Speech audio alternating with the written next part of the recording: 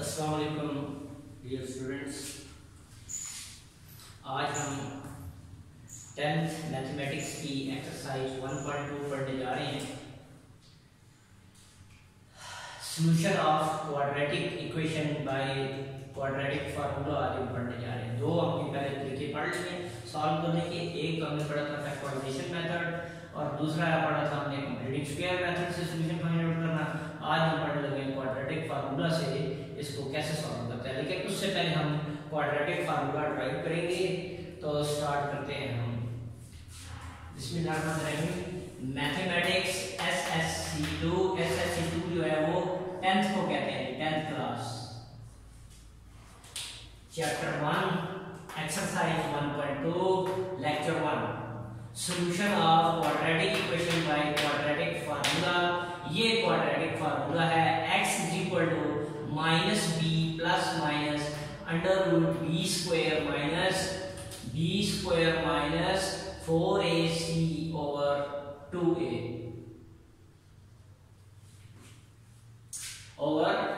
ये quadratic formula है कि हमारे पास।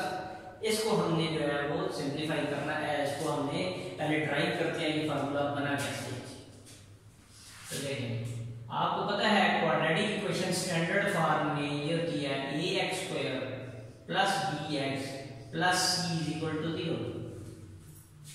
क्वाड्रेटिक इक्वेशन ये फार्मूला हम ड्राइव करने लगे हैं। ये फार्मूला कैसे बना है, ये जो है ये हमने क्या कहते हैं फार्मूला फाइंड आउट करना है। तो उसके लिए क्वाड्रेटिक इक्वेशन जो स्टैंडर्ड फॉर्म में है वो हमने ले ली ax² plus bx plus c is equal to 0 और अंडरस्टूड है a 0 नहीं है यहाँ। इसका मतलब है मैं मान लीजिए a is not equal to 0। अब कंप्लीटिंग स्क्वायर मेथड से इसको सॉल्व करेंगे। सब ये जो फार्मूला है हम कंप्लीटिंग स्क्वायर मेथड से इसको ड्राइव करेंगे। तो ax² plus bx completing square method में क्या होता था, कांस्टेंट दूसरी तरफ चला जाता था, bx is equal to minus c, ये कांस्टेंट दूसरी तरफ। अब दूसरा स्टेप जो होता था वो ये होता था कि x² का जो कोफिशिएंट है वो यहाँ a और x 1 होना चाहिए। तो यहाँ a आ रहा है, a को हम खत्म करेंगे तो a मल्टीप्लाई हो रहा था, हर टर्म पे दोनों तरफ डिवाइड कर देंगे। ax² divided by a, bx over a minus c over a, ये कैंसिल हो गया। x² plus b over a into x। मैं इसको अलग इसलिए कर देता हूँ वेरिएबल को ताकि ये इसका कोफिशिएंट नजर आए। ये कोफिशिएंट है x का is equal to minus c bye a। अब नेक्स्ट स्टेप क्या होगा इसके साथ, फिर हमने क्या करना होता है, x का जो कोफिशिएंट है उसको हाफ कर लेते हैं। x का कोफिशिएंट क्या था b बाय a, इसको हाफ करना है। हाफ का मतलब 1/2 से मल्टीप्लाई, तो ये आ जाएगा b ओवर b 1 से b और 2a। तो इसका होल स्क्वायर जो है वो दोनों तरफ हम क्या कर देंगे, ऐड कर देंगे। तो यहां लिखेंगे एडिंग कंप्लीट स्क्वायर करने के लिए adding b over 2a whole square on both sides. तो अब यहां हम इसको लिखते हैं, इसको ऐसे लिखेंगे x whole square plus b over a into x plus b over 2a whole square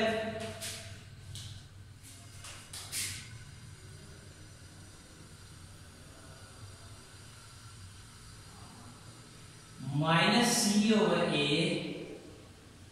plus b over 2a whole square दोनों तरफ ऐड कर देंगे। अब ये a² plus b² plus 2ab, तो ये बन जाएगा a प्लस ये बन जाएगा पूरा b whole square is equal to minus c over a plus b² 2 to the 4a²।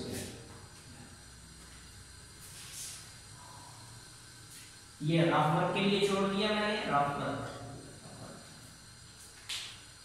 Next, अब x प्लस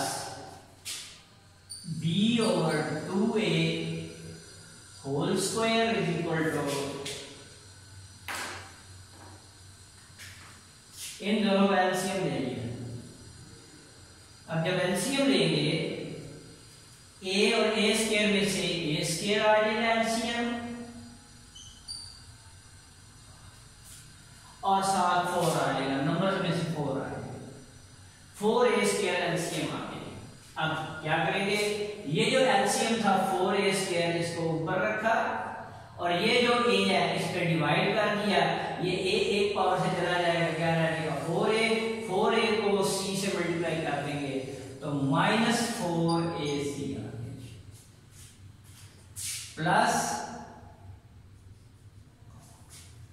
अब ये 4a स्क्वायर और ये 4a square, 4a square LCM वाला, और ये डिनोमिनेटर में जो 4a है ये इसको पूरे का पूरा डिवाइड कर देगा, 1 आ जाएगा। तो यहां पर हमारे पास 1 आया आंसर, 1 को हमने b स्क्वायर से मल्टीप्लाई कर दिया तो b स्क्वायर आ गया। अब अरेंजमेंट चेंज करते हैं, b स्क्वायर पहले, प्लस वाली टर्म पहले, माइनस वाली बाद में, साइन ही चेंज करना है, ये इसी तरफ से अरेंजमेंट चेंज हो गया, -4ac ओवर 4a स्क्वायर, ये आपके पास x plus b over 2a whole square. अब हमें x की वैल्यू फाइंड आउट करनी है, तो हम दोनों तरफ स्क्वायर रूट ले लेंगे, x plus b over 2a whole square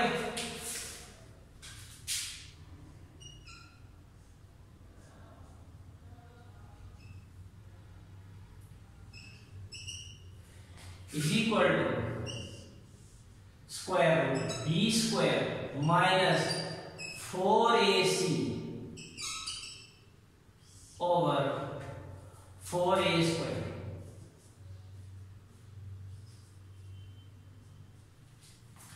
अब x प्लस ये स्क्वायर रूट से कैंसिल, तो x plus b over 2a आ गया, प्लस माइनस ये होल स्क्वायर नहीं है जो रूट से कैंसिल होता, ये रूट के अंदर ही रहेगा, b square minus 4ac over 4 का रूट जो है वो 2 और a स्क्वायर का रूट a आ गया। अब ये इस तरफ चला गया, हमें x की वैल्यू निकालनी थी, माइनस b ओवर 2a, ये प्लस b बाई 2a उस तरफ जाके minus b by 2a, plus minus साथ ही, और b square minus 4ac over 2a, दोनों का एलसीएम ले लिया, ये इसको डिवाइड करेगा 1 आ जाएगा, इसको मल्टीप्लाई कर दिया तो माइनस b। अब एलसीएम ऊपर रखा, इस पे डिवाइड किया, आंसर दोनों सेम है, डिवाइड 1 आंसर आएगा, 1 को इससे मल्टीप्लाई किया तो ये आ जाएगा b square minus 4ac x cube. तो ये सॉल्यूशन सेट आ गया इस इक्वेशन का, इस इक्वेशन का ये सॉल्यूशन आ गया, यही हमने फार्मूला प्रूव करना था, minus b plus minus b square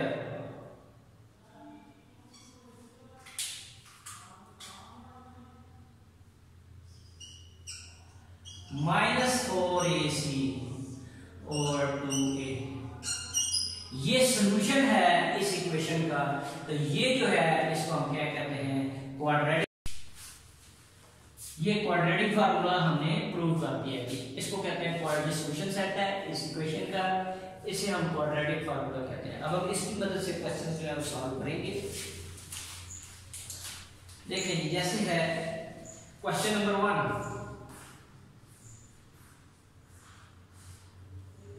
2 minus x square is equal to 7x। तो इसके लिए मैंने क्या बताया है, क्वाड्रेटिक इक्वेशन स्टैंडर्ड फॉर्म में होनी चाहिए, क्वाड्रेटिक फार्मूला अप्लाई करने के लिए क्वाड्रेटिक इक्वेशन स्टैंडर्ड फॉर्म में होनी चाहिए। तो क्या था स्टैंडर्ड फॉर्म, x स्क्वायर वाली टर्म माइनस x स्क्वायर, फिर x वाली टर्म ये प्लस 7x है, इस तरफ आके क्या आ जाएगा -7x, और +2 इसी तरफ था तो इसको हमने ये +2 माइनस एक्स स्क्वायर को पहले कर दिया, 7x प्लस का था इधर आके माइनस 7x हो गया, और ये प्लस 2 इधर ही रहा is equal to 0, arrangement change कर दिया। अब ये स्टैंडर्ड फॉर्म बनाने के लिए आपको बताया था कि x स्क्वायर का कोफिशिएंट पॉजिटिव होना चाहिए, x स्क्वायर का कोफिशिएंट जो है वो पॉजिटिव होना चाहिए। तो इसको हम ऐसे करेंगे, ये हम माइनस से मल्टीप्लाई कर देंगे, मल्टीप्लाइंग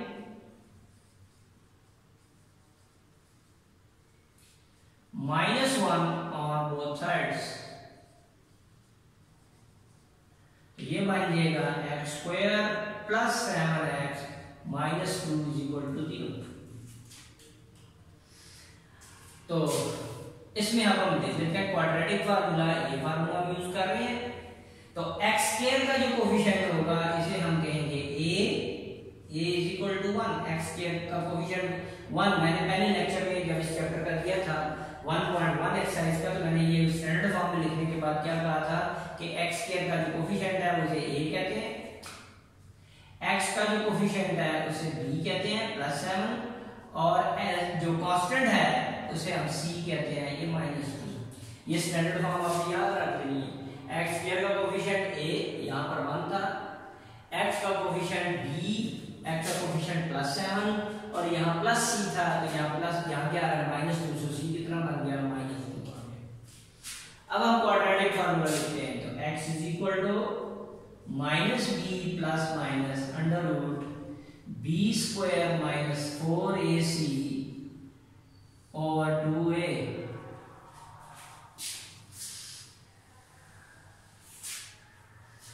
तो x is equal to minus b की जगह हमने 7 रख दिया, -7 प्लस माइनस b की जगह पर हमने 7 रख दिया, 7 का स्क्वायर -4, a की जगह पर हमने 1 को डाल दिया, और c की जगह पर -2 over 2a, 2 as it is, और a जो था वो यहां पे 1 था। तो x is equal to -7 plus minus 7 का square 49 minus minus plus 4 2 8 over 2 1 से 2। तो x is equal to -7 plus minus 49 में 8 ऐड कर दिया तो 57 ओवर 2। तो 57 की अगर हम फैक्टराइजेशन करें या प्राइम फैक्टराइजेशन करें तो कंप्लीट स्क्वायर नहीं बनता, इसलिए आंसर ये एज इट इज। तो सॉल्यूशन सेट आपके पास आ गया जी -7 प्लस माइनस अंडर रूट 57/2। ये दो आंसर है इसके, -7 एक बार plus under root 57 divided by 2 और एक बार -7 minus under root 57 divided by 2। एक बार यहाँ प्लस का साइन और ये सारा आएगा, दूसरे में कॉमन डाल के ये सारा बीच में माइनस का साइन डिवाइडेड बाय 2। ये दो आंसर है। तो क्वाड्रेटिक इक्वेशन के दो सॉल्यूशन मिलते हैं। नेक्स्ट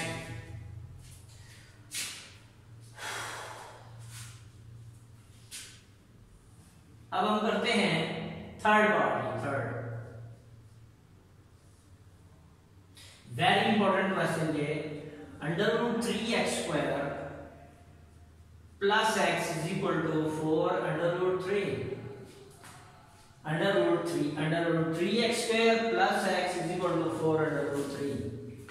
इसको इधर ले आए, under root 3x² plus x standard form में लिखने के लिए, और -4 under root 3 is equal to 0। ये क्वाड्रेटिक इक्वेशन स्टैंडर्ड फॉर्म में आ गई। तो अब देयरफॉर x स्क्वायर का कोएफिशिएंट a कहलाता है, तो a कितना हो गया अंडर रूट 3। x का कोएफिशिएंट b कहलाता है, यहां पर कुछ नहीं लिखा तो ये 1 है, तो b कितना आ गया 1, और c कांस्टेंट, ये पूरा कांस्टेंट है साइन माइनस का -4 अंडर रूट 3। अब क्वाड्रेटिक फार्मूला लिखते हैं, x is equal to -b plus minus under root b square -4ac over 2a।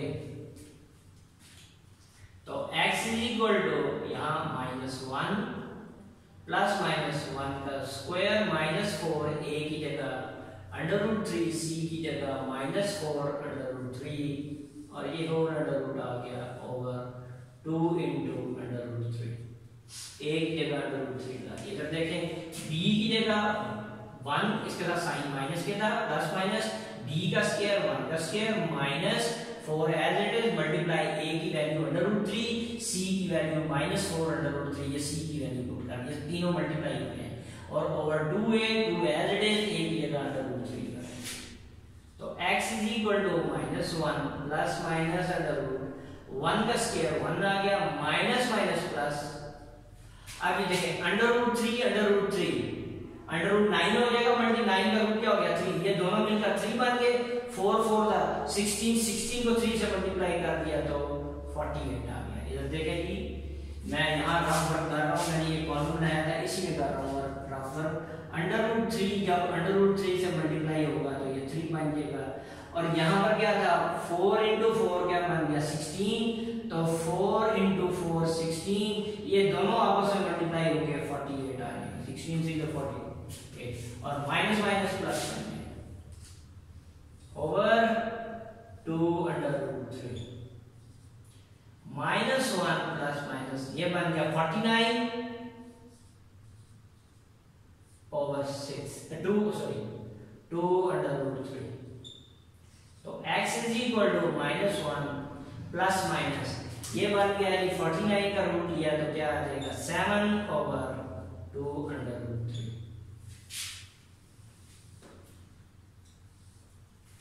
अब एक बार प्लस एक बार minus minus 1 plus 7 over 2 under root 3 और दूसरा x is equal to minus 1 minus 7 over 2 under root 3। तो x is equal to 7 में से 1 निकाल दिया 6 ओवर 2 अंडर रूट 3। इसको सिंप्लीफाई करते हैं 2 1 2 3 3 ओवर अंडर रूट 3।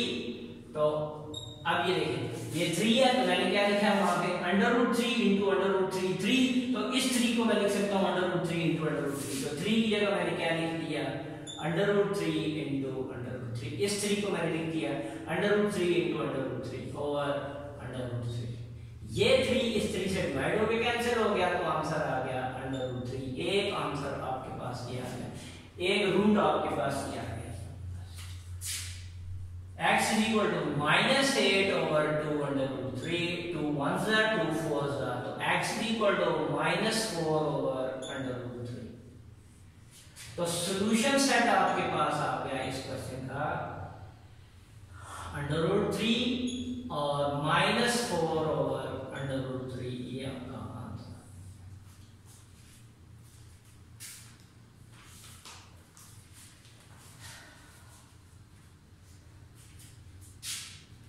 देखें एक क्वेश्चन हम ये करते हैं 5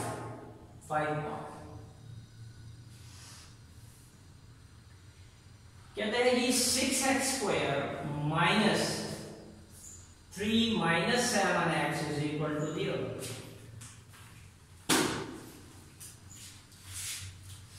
अरेंजमेंट चेंज करते हैं स्टैंडर्ड फॉर्म के लिए 6x square minus 7x minus 3 equal to इसको पहले लिख दिया इसको बाद में साइन चेंज नहीं करने ये इसी तरफ अरेंजमेंट चेंज हो रहा है इस वजह से ये एज इट इज रहेंगे। तो a इज इक्वल टू 6 हो गया b is equal to minus 7 and c is equal to minus 3। Quadratic formula लिखेंगे x is equal to minus b plus minus under root b square minus 4ac over 2a। अच्छा एक बात यहाँ पर बताना ये चाहूंगा कि अगर वेरिएबल यहाँ पर x आ रहा है तो यहाँ x आएगा, अगर यहाँ y स्क्वायर और y होता तो यहाँ पर y लिखता, अगर यहाँ z स्क्वायर और z होता तो यहाँ पर z लिखता, अगर यहाँ t स्क्वायर और ये t होता तो यहाँ पर t लिखता। जो वेरिएबल होगा वो इधर लिखना है। बच्चे गलती करते हैं वेरिएबल क्वेश्चन में कुछ और यूज हो रहा था और इधर x लिखते जाते हैं। तो याद रखना जो क्वेश्चन में वेरिएबल होगा वो इधर आएगा, अगर यहाँ y होगा तो यहाँ y आ जाएगा, z है तो z आ जाएगा, t है तो t आ जाएगा। जो वेरिएबल यूज होगा वो यहाँ आ जाएगा। तो x is equal to minus b की जगह हमने ये रख दिया 7 plus minus minus into -7, b की जगह -7 इसका स्क्वायर, -4 इंटू a की जगह पर 6 और c की जगह पर -3 whole divided by 2 into a की जगह पर 6 है। So x is equal to minus minus plus 7 plus minus minus की पावर इवन प्लस आ जाएगा 49 माइनस माइनस प्लस और 72 आ गया है। 6 3 18 18 4 72 आ गया जी ओवर 12 आ गया। तो x is equal to 7 plus minus ये 121 बन जाएगा जी अंडर रूट ओवर 12।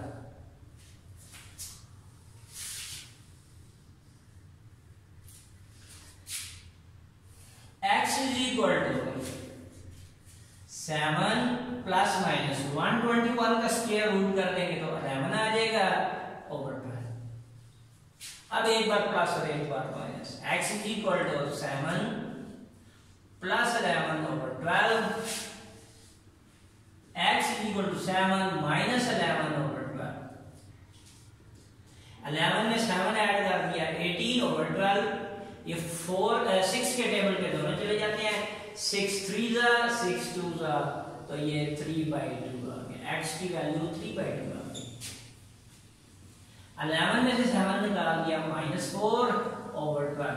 11 बड़ा था, साइन माइनस का आ गया, इसका साइन प्लस है तो इसमें से इसको निकाल देंगे तो -4 आ जाएगा।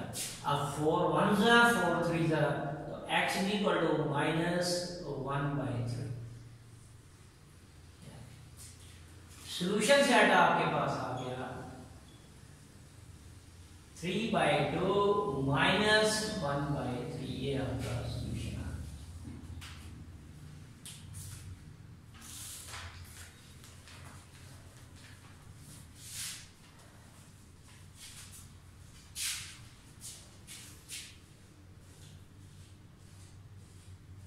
Seventh part, 3 over x minus 6 minus 4 over x minus 5 is equal to 1।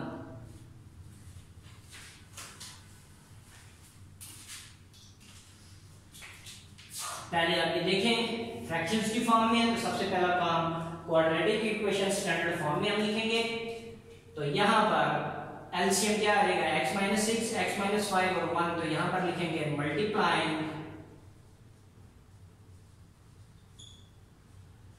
LCM x minus 6 into x minus 5 on both sides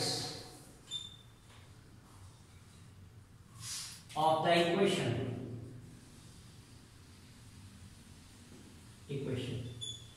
इधर हम मल्टीप्लाई कर देते हैं 3 over x minus 6 multiply x minus 6 x minus 5 minus 4 over x minus 5 into x minus 6 into x minus 5 is equal to 1 के साथ 1 into x minus 6 into x minus 5। ये x minus 6 से cancel, 3 into x minus 5 बच गया, minus ये x minus 5 इससे divide हो जाएगा, 4 into x minus 6 is equal to यहां पर x minus 6 into x minus 5। इसको अंदर मल्टीप्लाई कर दिया, 3x minus 15 minus 4x plus minus minus 4x minus minus plus 6 4 24। अब मल्टीप्लाई करेंगे, पहले x को इस ब्रैकेट से मल्टीप्लाई कर दिया, फिर -6 को इस ब्रैकेट से मल्टीप्लाई कर दिया, जिस तरह हमने पहले लेक्चर में किया था। तो इधर देखें 3x minus 4x में से 3x निकाल देंगे, -x आ गया, 24 में से 15 निकाल दिया, +9 रह गया, ये बड़ा था इसका साइन आ जाएगा, प्लस अपोजिट साइन है तो 24 में से 15 निकाल देंगे, 4 में से 3 निकाल देंगे, ये बड़ा था तो माइनस आ गया। अब ये अंदर मल्टीप्लाई हो गया, x square minus 5x minus 6x minus minus plus 6 5 30, तो minus x plus 9 x square minus 11x plus 30, ये दोनों ऐड हो जाएंगे, साइन सेम थे, 11x हो गया, बड़े का साइन आ गया। अब स्टैंडर्ड फॉर्म के लिए लिखते हैं minus x plus 9 minus x square plus 11x, इधर ले जाके माइनस हो गया, ये माइनस 11 उस तरफ जाके प्लस 30 है, उधर जाके माइनस 30 इक्वल टू 0, तो ये आ गया माइनस एक्स स्क्वायर वाली टर्म। 11 में से x 1x निकाल दिया, 11 में से 1 निकाल दिया तो 10x। अब ये 30 में से 9 निकाल दिया तो 21, तो इसमें से ये निकालेंगे माइनस 21 इक्वल टू 0। अब जब स्टैंडर्ड फॉर्म में करेंगे तो क्या होगा, एक्स स्क्वायर का कोफिशिएंट पॉजिटिव होना चाहिए, माइनस से मल्टीप्लाई कर दिया तो क्या बन जाएगा, ये बन जाएगा माइनस, ये माइनस वाली प्लस हो गई, प्लस वाली क्या बन जाएगी माइनस, और माइनस वाली क्या बन जाएगी प्लस 21 इक्वल टू 0। अब यहां पर a आपके पास आ गया 1, इसका कोफिशिएंट x स्क्वायर का कोफिशिएंट 1, ये स्टैंडर्ड फॉर्म आ गई इक्वेशन की, क्वाड्रेटिक इक्वेशन स्टैंडर्ड फॉर्म, ये a 1 हो गया, b x का कोफिशिएंट -10 और c आपके पास 21 आ गया। अब आप आगे क्वाड्रेटिक फार्मूला लगा लें, तो x is equal to minus B plus minus under root B square minus 4ac over 2a, तो x इज इक्वल टू ये माइनस इंटू -10 प्लस माइनस -10 का स्क्वायर -4 a की जगह 1 और c की जगह 21 ओवर 2 इंटू a की जगह 1, तो x is equal to 10 plus minus के पावर इवन प्लस हो जाएगा 100 माइनस 21 को 4 से मल्टीप्लाई किया तो 84 आ गया, ये 2 यहां मैं कर रहा हूं, यहां पर इसके बाद तो x is equal to 10 plus minus, ये बन गया कि आपके पास 100 में से 84 निकाल दिया तो कितना बन गया कि आपके पास 16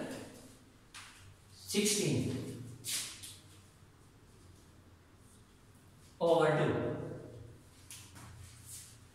अब x is equal to 10 plus minus 16 का रूट लिया 4 डिवाइडेड बाय 2, अब एक बार प्लस और एक बार minus, x is equal to 10 plus 4 divided by 2, x is equal to 10 minus 4 divided by 2, तो x की वैल्यू 14 डिवाइडेड बाय 2, तो x की वैल्यू 7 आ गई, ये दोनों प्लस हो गए, 2 7 14,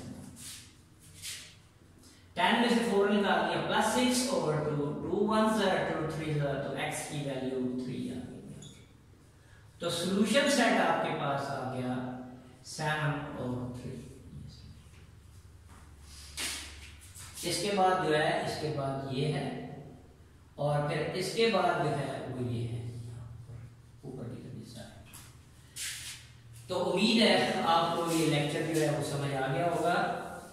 तो नेक्स्ट जो क्वेश्चन रह गया वो 3 वेरी इंपॉर्टेंट, वो भी मैं खुद कराऊंगा, इसका लेक्चर 2 हम जो है वो में करेंगे, तो इसको जो है वो आगे फिर पूरी एक्सरसाइज कंप्लीट हो जाएगी। 3 क्वेश्चन जो लास्ट है वो मैं खुद ही कराऊंगा, वेरी वेरी इंपॉर्टेंट।